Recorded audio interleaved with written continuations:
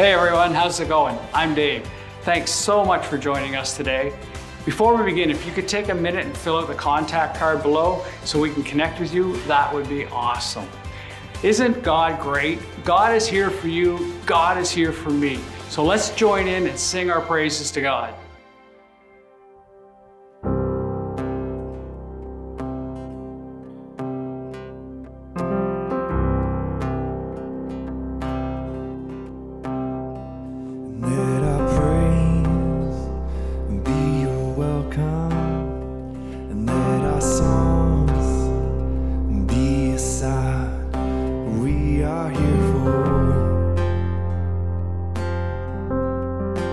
We are here for you,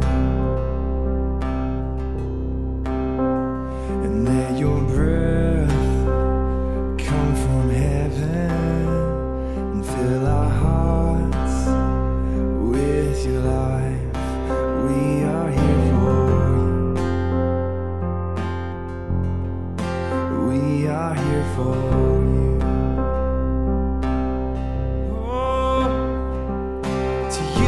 Hearts are open, nothing here is hidden. You are our one desire.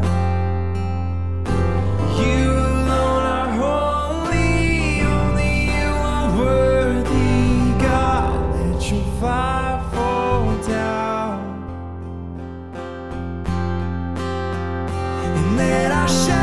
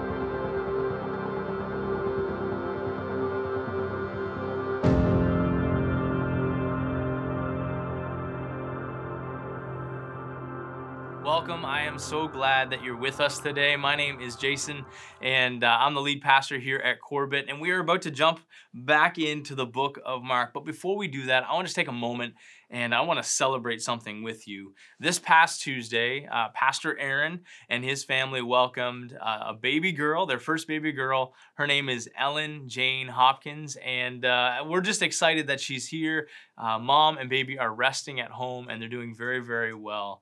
Maybe you didn't know that had happened. A lot has changed in COVID. We don't get to see each other as often and whatnot, but I do know, I know your heart, and I know you want to do something for them. So I've come up with an idea. I want to give them a gift. I want to give them an extremely practical and necessary gift. And we all know the best gifts are both practical and necessary. Am I right? Well, probably not, but in this case, it's a great idea, and I hope you want to jump on board with it. I want to give them diapers. I know that sounds kind of weird, but they're going to need a lot of them in the coming months and years.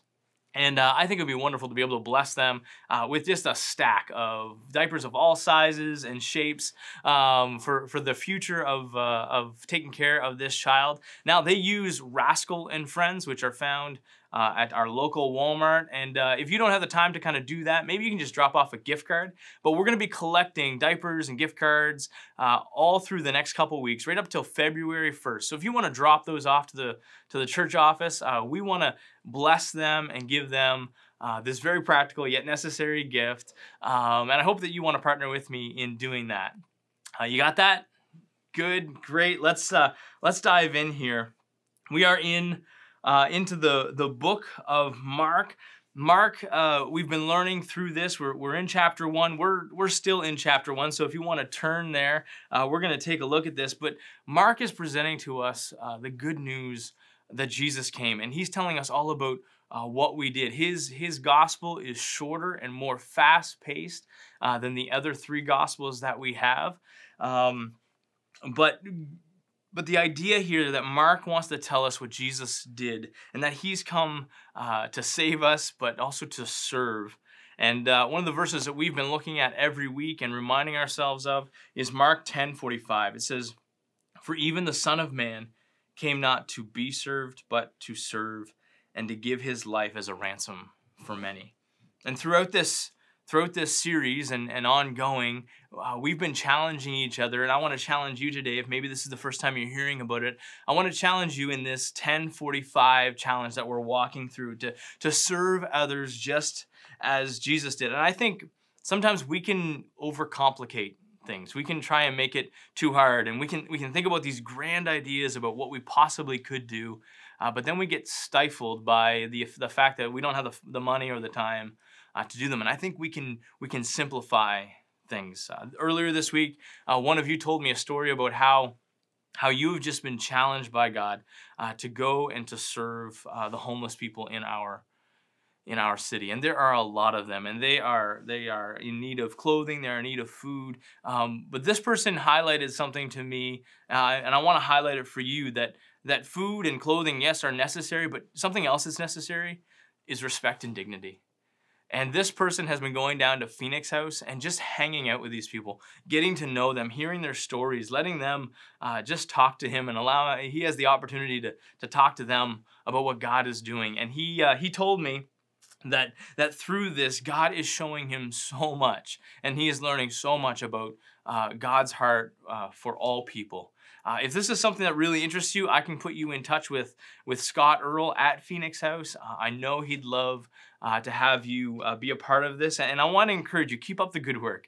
Keep up accepting this challenge and taking it on, because when you do, you live out our church's mission, which is to show the love of Jesus to everyone we meet. All right, let's dive in. Chapter 1, I'm sure you're already there. We're going to pick it up at verse 21, and we're going to finish the chapter today. So we'll be moving on next week. So far in this book, we've learned that Jesus has come and that he is here. His good news is that sin is defeated and that he has overcome it. And we're going to get to see that played out throughout the book of Mark. We're also introduced to this guy named John who made a way for Jesus, who opened up a path. And I hope last week that you're encouraged to make more time and more space for God in your life. And now we're just about to enter into the beginning of Jesus' ministry. This is where it all begins. So let's pick it up in Mark chapter 1, 21 and 22 for now. It says, they went into Capernaum, and immediately on the Sabbath, Jesus entered the synagogue and began to teach. And they were amazed at his teaching, for he was teaching them as one having authority and not as a scribe. So let's just pause there for a minute. Chapter 1 is a roller coaster. Like I said, we learn about John the Baptist, but in the 10 verses preceding this, Jesus comes out and is baptized by John. The Holy Spirit descends on him, and the Father proclaims that Jesus is the Son of God. Not only did Mark tell us that at the beginning, but the very words of God come down and affirm that. Then he is taken out into the wilderness and by the Spirit, and he is tempted by Satan for 40 days. And then he comes back. He is ministered to by the angels, and John is put into prison, and he calls 4 of his disciples. That's just 10 verses. Like I said, Mark likes to move fast. And here we are, and Jesus and his disciples are entering into this city called Capernaum. Now, this is a very important city in the Galilean ministry of Jesus. He spends a good portion of his time there. In fact, later on in the scriptures, it tells us that this becomes Jesus' home, that he begins to do life here. And there's a lot of things and a lot of miracles happen in this one city. But he's entering into the synagogue. Now, sometimes we might think that a synagogue is like a temple, and it is in some ways, but I want you to think of it more like a community center where things happen, where life happens, where birthdays happen and town hall meetings happen. That's what a synagogue is. And when Jesus is entering into this, he's not interrupting a service. He's not bolstering his way in. He's part of the community, and he starts to speak about the very things that they were speaking about and discussing what they were discussing. And I'm sure it was the Word of God. I'm sure that they were learning that and going through that. But it says that Jesus spoke with authority, not like the scribes. Now, if you're wondering what did the scribes speak like? Well, the scribes were the teachers of the word. They were the ones who were to tell the people what God was saying through his words. If you've got your Bibles, in mine, I've got a footnote. You can go down, it says, one having authority. What it's saying there is Jesus taught with an air and an assurance and a finality, because he spoke with God's authority. And he didn't quote other people like the scribes did. And that's what they did.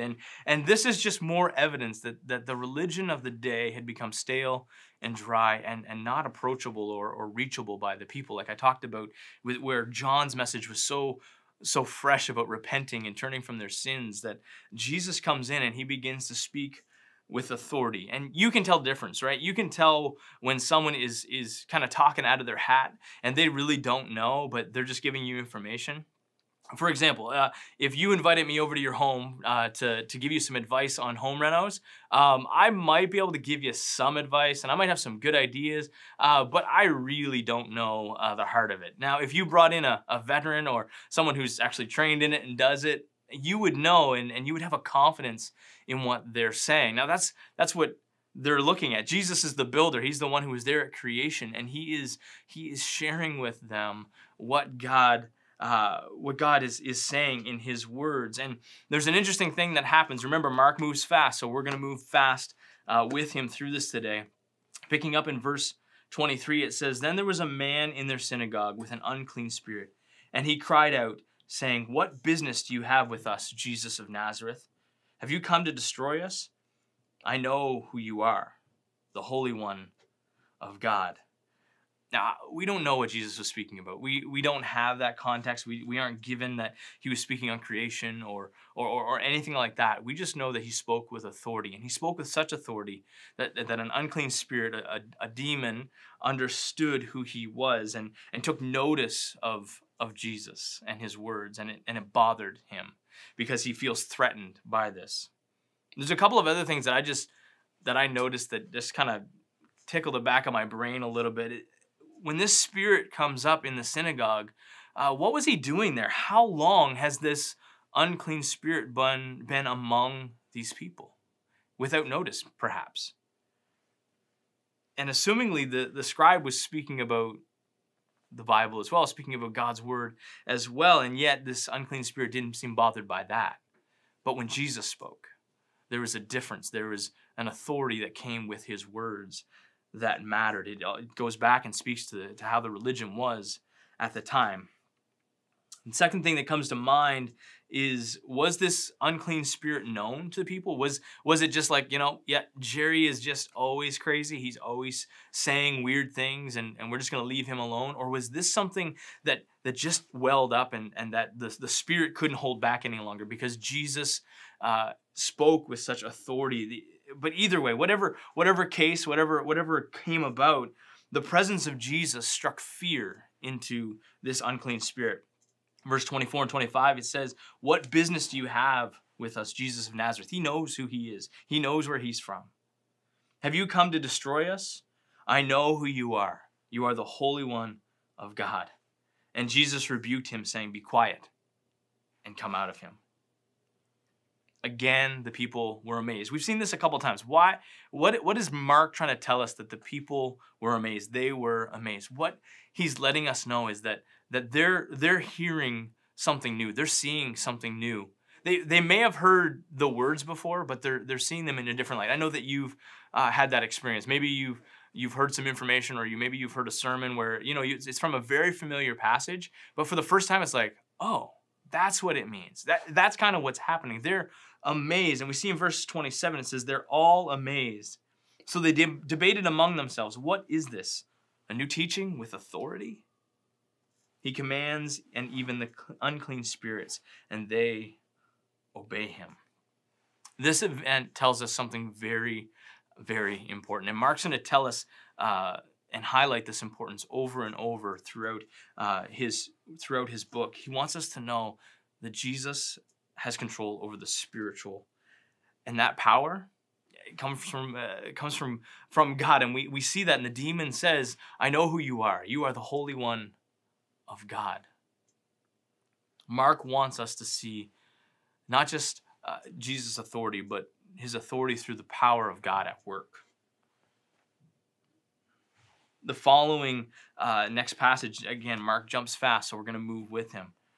The disciples leave the synagogue and they enter in to a home. It says this in Mark 29 through 31.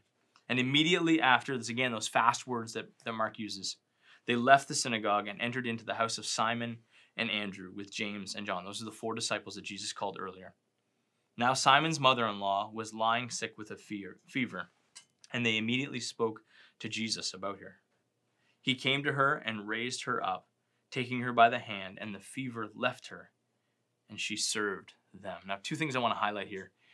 The "they" we referred to in the previous passages seems like it might just mean the people who were in the synagogue. But you have to understand that these 4 disciples had just committed themselves to Jesus. They really didn't know. They finally had a rabbi that could follow, but they didn't know what they were getting themselves into. And the "they" that is spoken of here includes them, that they were amazed.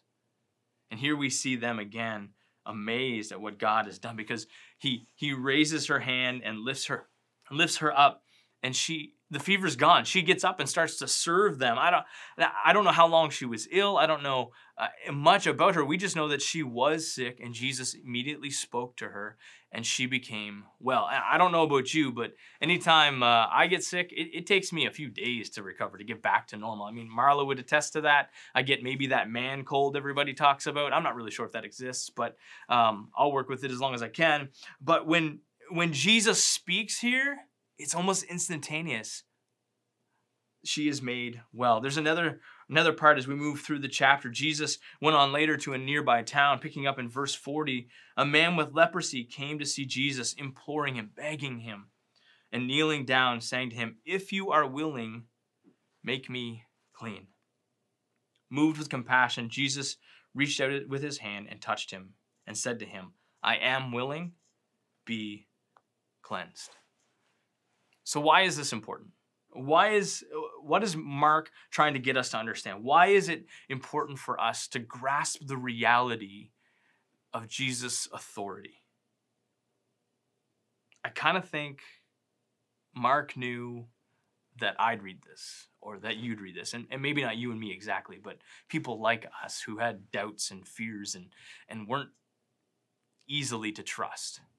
I think he knew that we would have a lack of faith in Jesus' ability and his authority to save us, to heal us, to bless us. I think he knew that, and he wanted us to understand that Jesus has the authority not only over spiritual things, over demons and unclean things, but over our physical needs as well, because we are physical and spiritual beings. The Gospel of Mark is all about Jesus' ability and his authority to do great things in us and through us. You and I are physical and spiritual beings, and one affects the other. Paul highlights this and reminds us that our biggest battle is not necessarily in the physical, but it is in the spiritual. Ephesians 6:12 says, "For our struggle is not against flesh and blood, not against each other, but against the rulers, against the powers, against the forces of this darkness, against the spiritual forces of wickedness in the heavenly places." We battle against a spiritual adversary, but a spiritual adversary who is afraid of the one who lives in us and wields that authority. In the coming chapters, we're going to see Jesus speak, and he's going to calm storms. We're going to see him speak, and he's going to still the sea. He's going to heal the lame. He's going to give sight to the blind. He's going to feed thousands and thousands. He's going to call more disciples. He is going to raise the dead to life and forgive sins in the coming chapters just by the power of his word. My question for you today, I want to leave you with this, is where do you need to let Jesus step in and speak authoritatively in your life? Where are you sick? Where are you hurting? Where are you disobedient? Where are you moving away from God's will instead of towards it? Where have you given up in life? Where do you feel like you're all alone and there's no one there to help you? Because that's where Jesus wants to step in. That's where his authority is. I want to remind you, you are not alone, that we have a king who has come to earth, who is in control, who has power over the world we see and the world we don't. He's the one who has the authority to speak into your problems, to speak into your pain, to speak into your anxiety and your fear and your doubts and your failures and all of your insecurities. Mark wants us to know that Jesus is in control. Even though throughout this passage and this book, we're going to see there are times where it feels like Jesus is not in control. He is. He has the authority. He has been given that by the Father, and it is free for you and I to tap into. So the authority of Jesus in your life is paramount, because anything you face, he's already overcome. He's already defeated. And in the darkest moment of this book, when Jesus is on the cross and dying, it seems like his authority is gone, but it's not. It's what he came for. It is his purpose to come and to die for us and to be raised to life again, not just to heal us and make us feel good, but to redeem us and to restore the relationship that is so broken and so lost between us and the Father. Would you pray with me?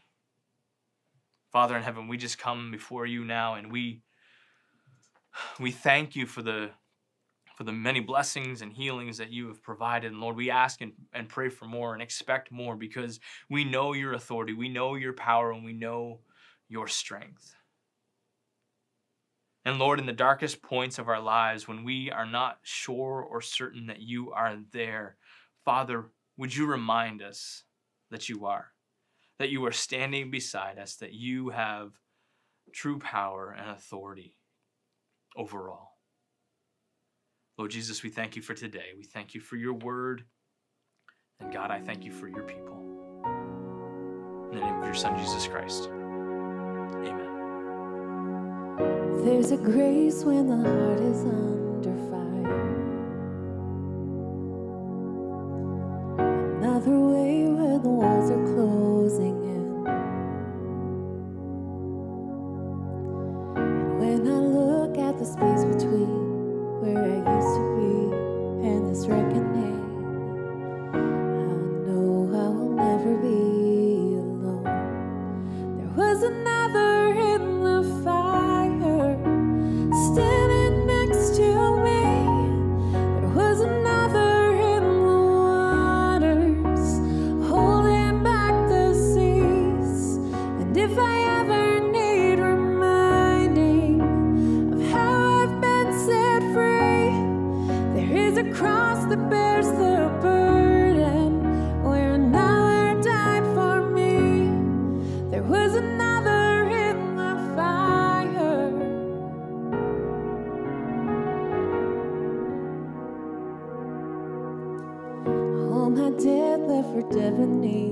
the waters. I'm no longer a slave to my sin anymore. And should I fall in the space between what remains of me and this reckoning, either way I will bow to the things of this world. And I know I will never be alone. There is another in the fire standing next to me. There is another in the waters holding back the seas. And should I ever need reminding what power set me free, there is a grave that holds nobody, and now that power lives in me. There is another in the fire. There is another in the fire. And I can see the light in the darkness as the darkness bows to him. I can hear the roar in the heavens as the space between wears thin. I can feel the ground shake beneath us as the prison walls cave in. Nothing stands between us. Nothing stands between us.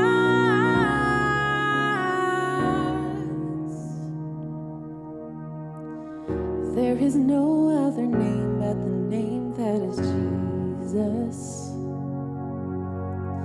He who was and still is and will be through it all.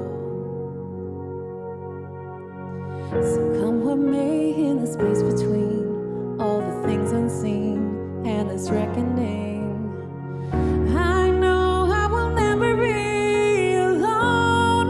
There'll be another in the fire standing next to me.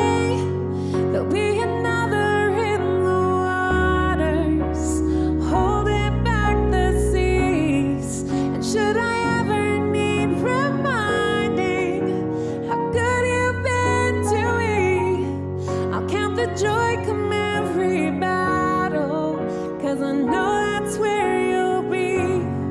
There is another in the fire. There is another in the fire. There is another in the fire.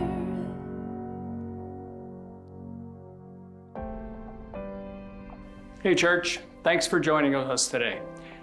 One of the most inspiring things I find from this series is when we share the stories of how you're embracing the 1045 challenge. Please continue to send in those stories so that we can share them and inspire others to take up this challenge and show how great our God is.